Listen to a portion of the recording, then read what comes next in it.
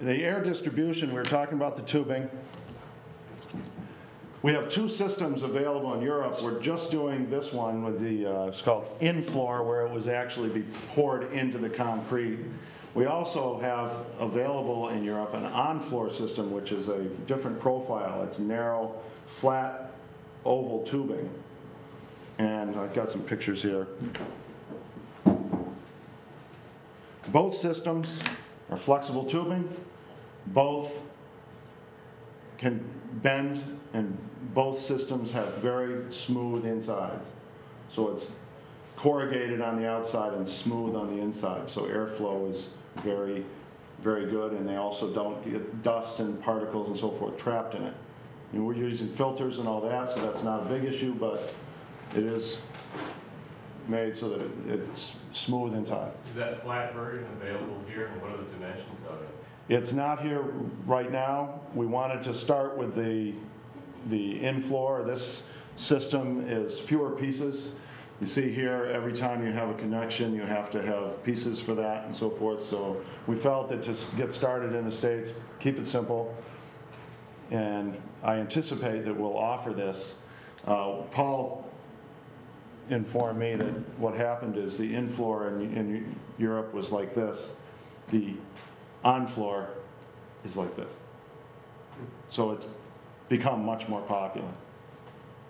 So we'll do that, but we want to be able to provide the product and inventory and so forth. We have a fairly long supply chain coming from Europe, so we felt we wanted to keep it simple. And this, there are differences also. When you look at Europe, that's being put into a concrete building. We have stick frame and stud walls and everything else, so this can work just fine with that, okay? So you've got, basically these are the main items that we're offering. The tubing comes in 50-meter rolls. That's about 162 and a half feet of a roll. It weighs 38 pounds, which is kind of a nice thing for installers. Are there any installers here, or are you guys all architects, designers, and so forth? Contractor. Installing this stuff is absolutely, if you do it, you can do it yourself, or if a contractor does it, they will love you. Because you can walk onto a job site for an average house with 2 rolls of this stuff over your shoulder and do the whole house in a day.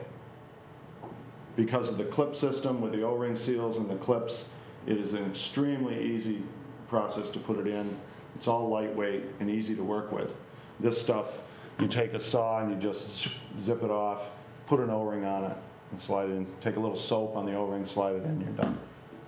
What about hanging it if you're, what about your hangers? What do you usually use for hanging it? We don't have any set hangers. You can use just about any good option. You can use ties, standard ties that you would use with plumbing type fixtures, and everything's fine. This stuff is virtually, you'd be able to play with it here at the end. It's practically bulletproof. I mean, you can jump up and down on it and pour it in concrete, put it in walls, just about anything. So there's not a lot of worry about it. It's very easy to work with.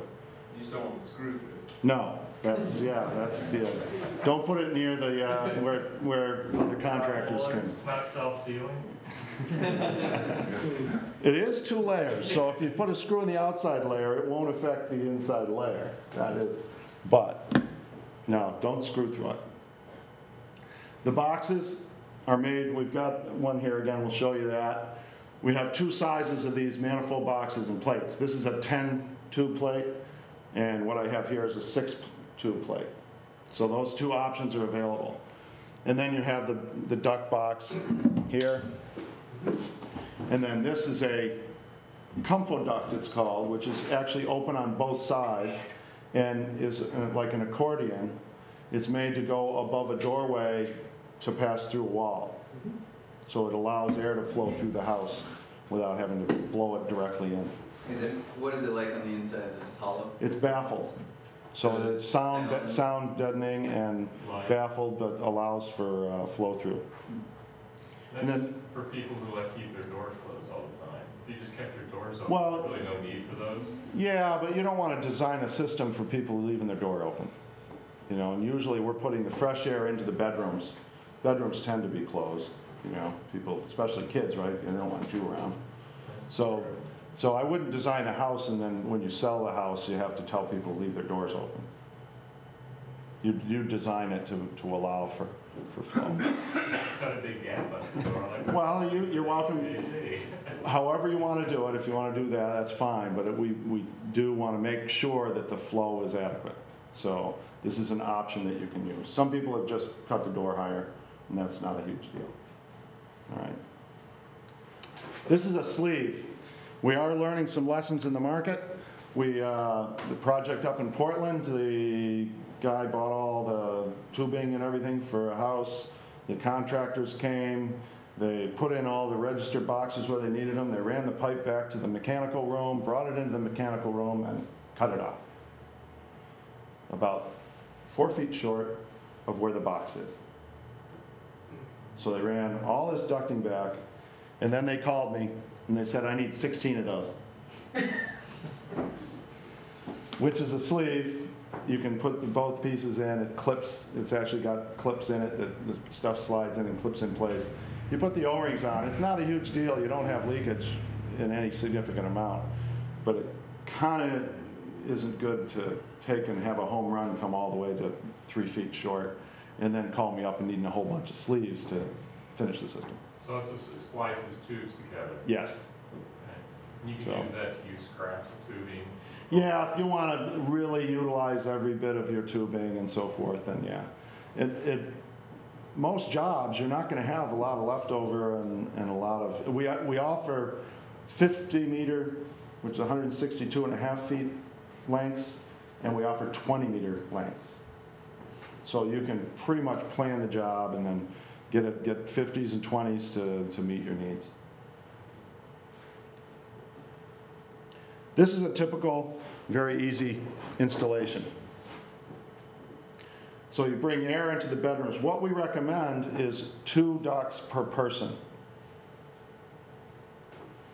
on the normal scheme. So 2 into each of these 2 bedrooms. This is a small kid's bedroom or guest bedroom. 1 is usually adequate. So that's a total of 5 fresh air coming into this unit from your HRV here. And then return air comes out of the bathrooms, 1, 2, and 3 returns out of the kitchen to make up 5. All right? The living space receives its air from air flowing into the bedrooms and then through the doors and potentially those comfort ducts into the living space and to the kitchen and bathrooms. There's no need to put fresh air into all the living spaces and into the bedrooms. That's a new concept because we're used to putting air, because we use air to heat and cool, into every room in the house. If it's a ventilation system, if you think about it, how often are people in both the bedrooms and the living spaces? You only need to breathe it once. So you can use less flow and less air to very efficiently and effectively have fresh air in the house, that you're always breathing fresh air.